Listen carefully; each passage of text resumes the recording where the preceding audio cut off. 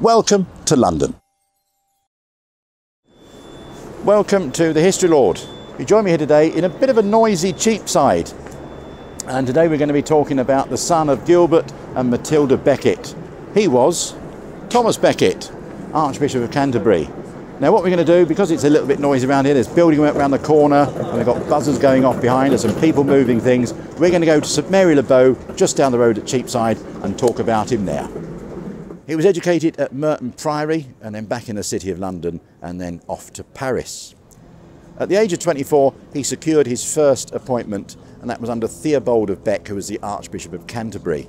He became the Archdeacon of Canterbury.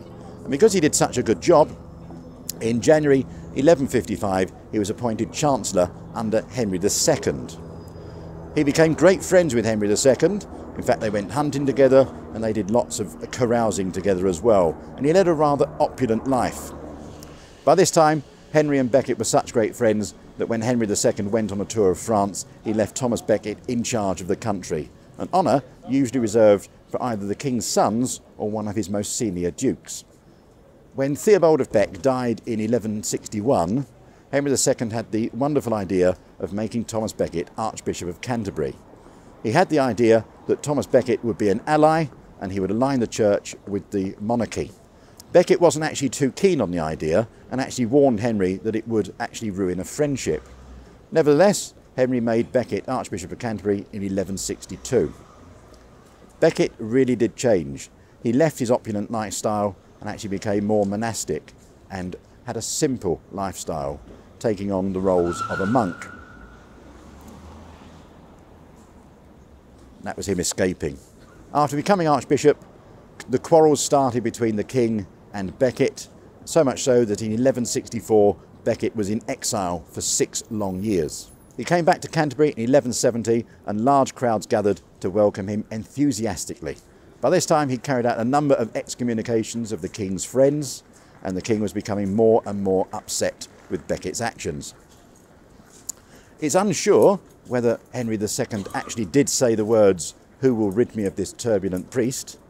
But whether he did or not, 4 knights in his court took him quite literally that he wanted Becket gotten rid of. They travelled down to Canterbury, and on the 29th of December 1170 they confronted Becket in his own cathedral.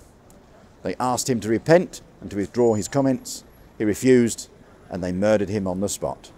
Soon after his death in 1170, many people in Europe wanted him made a martyr.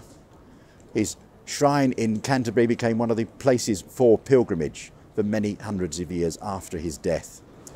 Becket was made a saint by Pope Alexander III in 1173.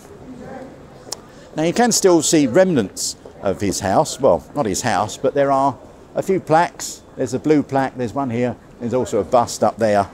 But I think it's appropriate that the place where he was born is now a shoe shop that's called Churches.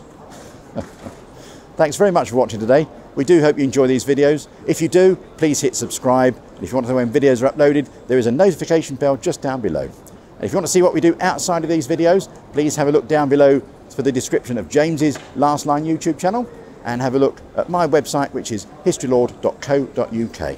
Thanks for watching, and we'll see you very soon. Take care.